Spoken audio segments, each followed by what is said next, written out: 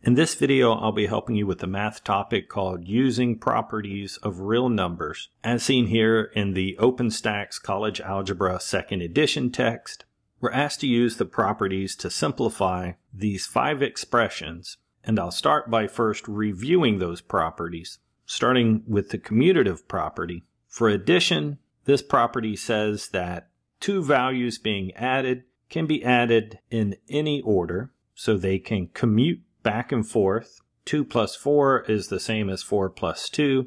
And the same is true for multiplication. I can multiply 2 values in any order. For the associative property, looking first at addition, if 3 numbers are being added, I can add in any order.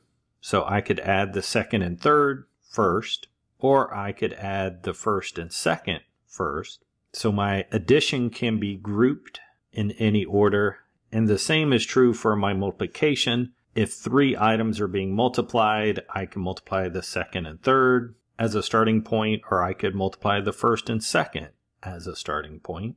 Then for the distributive property, if I have a number outside being multiplied and 2 numbers inside that are being added, I can distribute that multiplication here a times b, and then also distribute that a to the second term, c, to be a times c, keeping the addition in between. And then for our identities, identities are about ending up with the same thing you started with. For addition, I can add 0 to any number, and this won't change that value, so adding 0 to a still gives me a. The multiplication version of this is multiplying by 1. If I take a number and multiply by 1, I'll end up with that same number. Inverse properties are similar, except that I would add a number and its opposite to get 0, and I would multiply a number and its reciprocal to get 1.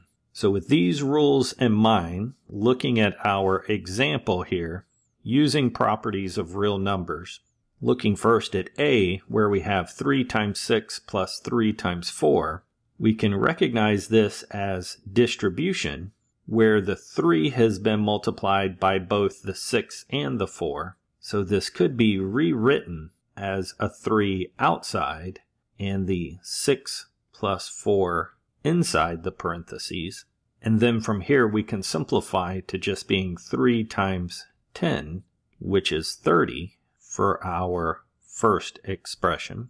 And then for the second, we have addition. So 5 plus 8 plus a negative 8. Here we're grouping the first 2 together, but the associative property says that I could group the second 2 together and keep that as addition. So the associative property would give me 5 plus 8 plus negative 8, just changing the association to doing the second addition first. The advantage here is that 8 plus negative 8 is 0, so 5 plus 0 is 5.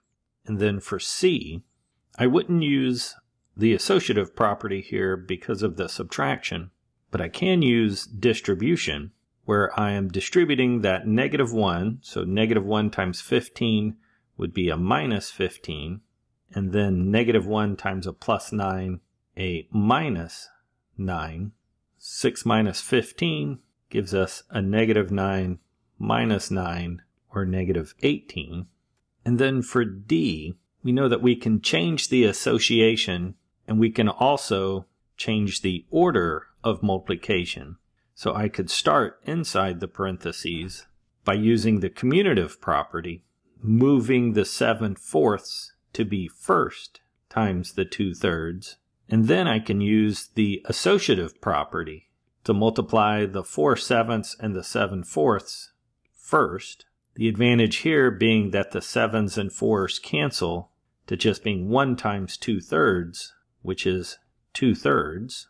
For E, I have multiplication outside and addition inside, so I can distribute this 100, multiplying 100 times 0.75 would give me a 75, plus Then multiplying 100 times negative 2.38 would be a minus 238. And then I can combine, since those signs are different, I could subtract to get 163 with the larger sign being negative. This would be negative 163.